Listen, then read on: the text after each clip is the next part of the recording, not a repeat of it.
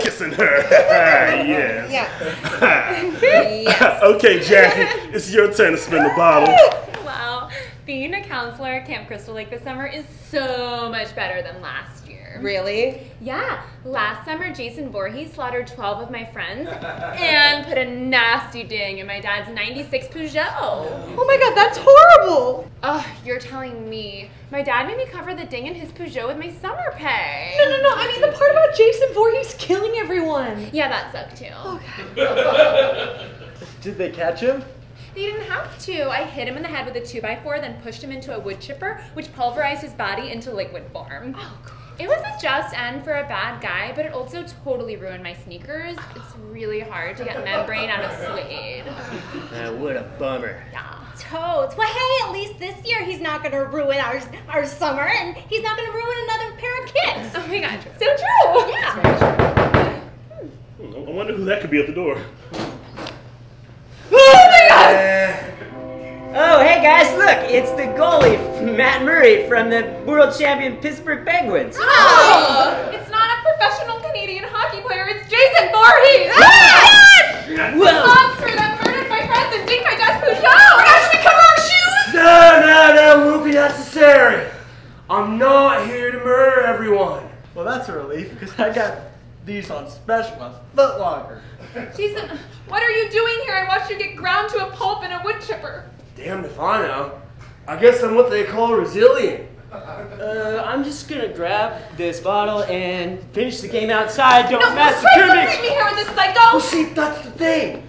I used to be a psycho, but that was the old me. So you're not a psycho anymore. That is an astonishing change. How did you do that? I'm glad you asked. About 6-7 months ago, I was about to meat cleaver a guy who I trapped in the corner of a barn when all of a sudden it dawned on me.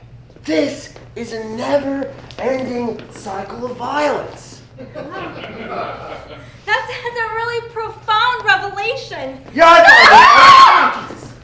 I mean, sure, murdering, dismembering, vivisecting, those were things that sort of define me.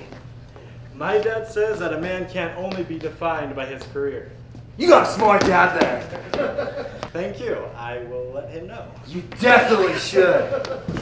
So as I was saying, I started thinking to myself, what's my end game? Will this never-ending stream of viciousness ever help get me to my happy place? Did you find your happy place? Not yet! But I'm working on it. I found a good therapist. Thank you, Obamacare. This guy has really helped me work through a lot of my issues. Oh man, that's Made me really, confront my demons. that's so brave. Braver than you think. Turns out my demons are actual demons. Apparently I'm in league with Satan. Hey, I mean, aren't we all at some point? I agree! I mean, sure, yeah, I agree. I mean, what's happening now is I'm starting to understand that the only path to a healthy life is through frank introspection.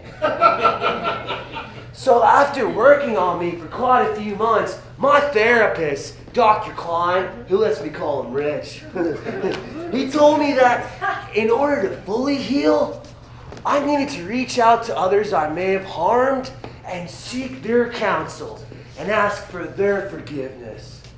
So you came here to apologize to me for murdering all of my friends and, you know, the car. Oh yeah, the Peugeot! I forgot about that. Hey, sorry for that and the whole murdering thing too.